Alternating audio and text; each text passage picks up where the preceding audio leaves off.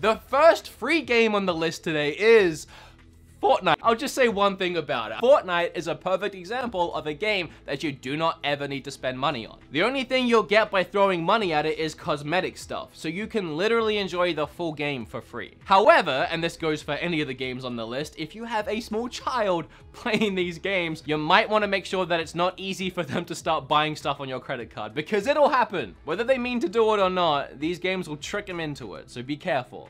That goes for all of these, but especially Fortnite. You can get dogs in backpacks. I mean, at some point, you just gotta buy stuff.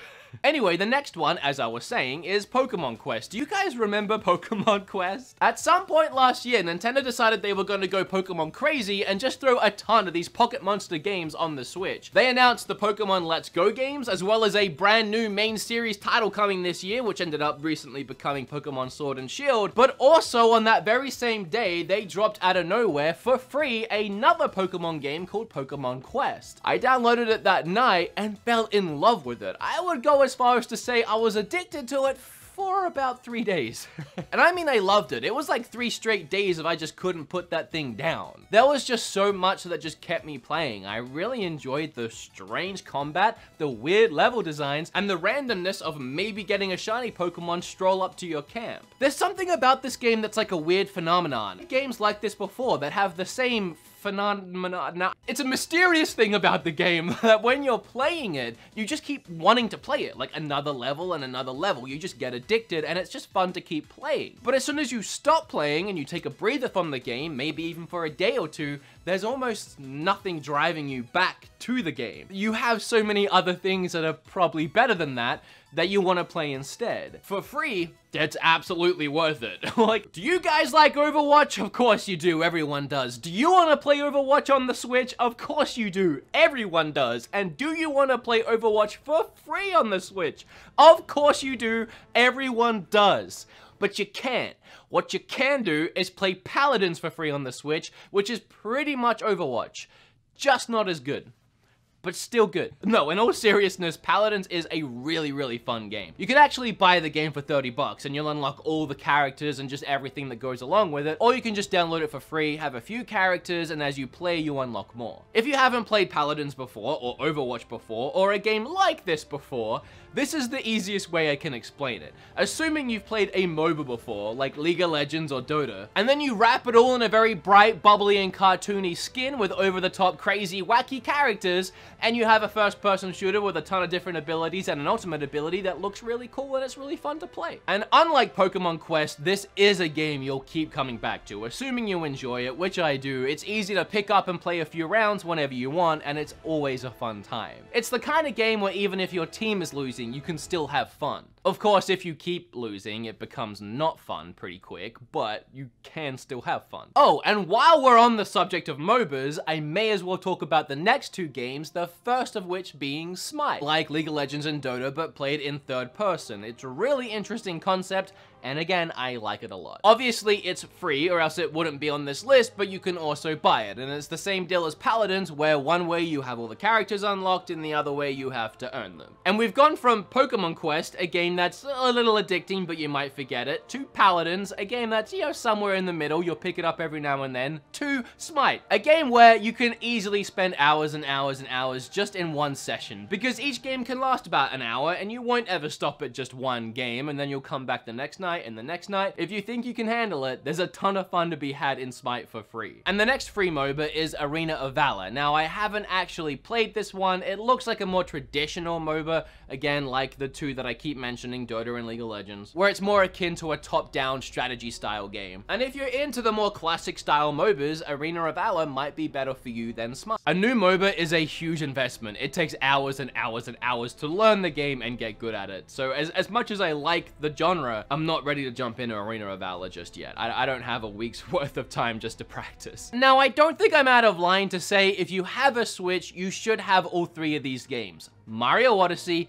Legend of Zelda Breath of the Wild, and Super Smash Bros. And I'll excuse you if you only have 2 of those 3, and if you only have 1 of those 3, I'll still acknowledge your existence if we're walking past each other on the street, but I will be subtly judging you in my mind and wondering what the heck is wrong with you. However, it's probably safe to say you most likely have Smash Bros. In your house, if you have a Switch. But if you're in the very unfortunate circumstance of not having that game and wanting that game, but you do have a Switch, well, you can play a light version of this game for free, and that game's called Brawlhalla. And if you haven't seen this game before, I really don't have to describe it all that much because it's literally Smash Brothers. It's a Smash Brothers clone. Maybe hardcore Brawlhalla fans will fight me on that and point out all the subtle differences, but I played it. It's Smash Brothers. It wants to be Smash Brothers. It has its own personality for sure.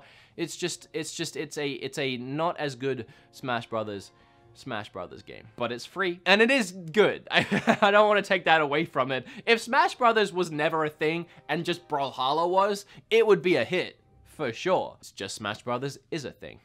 Fallout Shelter is another perfect example of a free-to-play game that's just free to play and you don't have to put any money into it to enjoy it. Bethesda didn't care too much about making a ton of money off of it, so they made it just fun to play, and you can spend money on it. You can buy lunch boxes, which will unlock a bunch of things for your characters, like weapons, or even unlocking actual characters, but it's not necessary. And the game ended up being a huge hit. It exploded, and a ton of people did put money into it, so Bethesda kept supporting it. And it's no surprise that because this game was developed and built for a mobile phone, that it works really well on the Switch. Because the game still runs in the background like it used to on phones. You wouldn't have it open all the time, you'd be texting or playing other games, or you just wouldn't be using your phone. But meanwhile, the game is still active. But it feels like a live 24/7 living, breathing ecosystem. You start with a very small ragtag group of survivors, and you start to build a colony around them, layers and layers deep into the ground. And again, this is just a fun, free game to play in between playing other games. Whenever you're done with that 5-hour Final Fantasy IX session and you're about to log off and go to bed, you can quickly check on your Fallout Shelter and see how your survivors are doing. Make sure they're fed, make sure they have water, make sure none of them have died, and then go to sleep, wake up in the morning, and check on them again. Or forget about the game completely for 3 months and then sign back in and find out that everyone is dead and you got game over.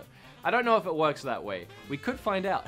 I uninstalled it, so yeah, they're probably all dead. That's what happens when your channel's about reviewing eShop games every week. I need space. I end up deleting stuff. I do want to add the long-awaited Undertale sequel, Deltarune, to this list, because Chapter 1 is free, and you'll get about 3 hours of free gameplay out of it. However, if you love it, and you will, everyone will, and everyone does, you will have to pay for the other chapters. It's only the first one that's free to get you hooked, and then have you play the rest. That's how confident they are that you will buy the rest. You can have the first one for free. And yeah, it's good. Obviously. The next free game blows my freaking mind, and that's Warframe. I made an entire video about this game. You can watch it down below if you want to find out all the reasons why it's so insane. But to summarize it, I still don't know how this game is on the Switch. It is such a huge, expansive, gorgeous looking game. It's one of those games that when you see it running on the Switch, it feels like a dream. Warframe is actually a teeny tiny little bit like Anthem, in the sense of you have like these Iron Man suits that have these crazy special abilities, and you kill a bunch of enemies. It's pretty much where the similarities finish, I guess. However, Warframe does have some really expansive open world areas where you can fly around.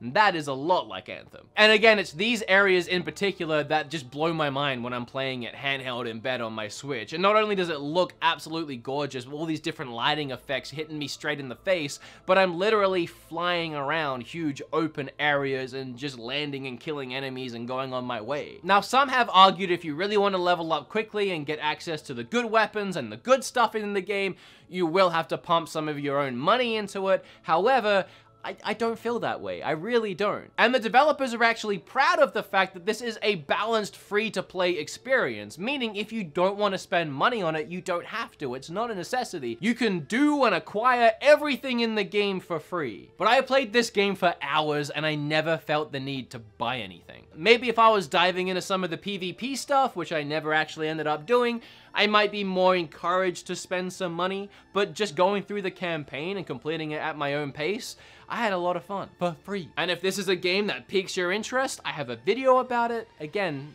down below. The last 2 free games are actually like way more than 2 games technically, but you also kind of have to pay for it, but they are free. What do I mean by that?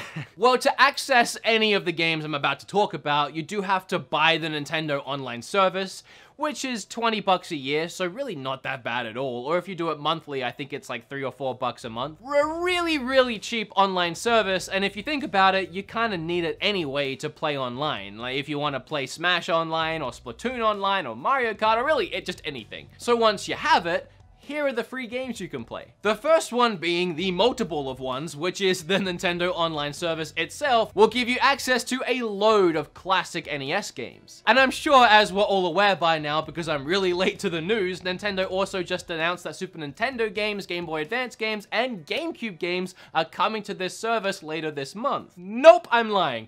Sorry to get your hopes up. Remember to smash that like button.